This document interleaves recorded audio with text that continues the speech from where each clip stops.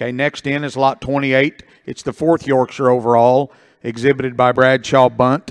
This is a hot take, high country, bred by Lance Ryan and family. This gilt was one of the younger gilts shown there, no, I take that back. This isn't the one I was thinking of. Anyway, this gilt was second in the second class. She has a tremendous extension and length up front. She's very square and shapely up high. She combines that with a high-quality underline. Look at that view going away from us there, Todd. That's about as good as you can do in one. That hind leg flexes. It works good. It points in the same direction. She can flex that hock and reach it back behind her rump there. This gilt is going to have the ability to make Yorkshire bears that can compete with the dirty white ones, or make Yorkshire females that you can put back in your herd and get something done with. Outstanding female there, and another one that we talked about when she hit the ring.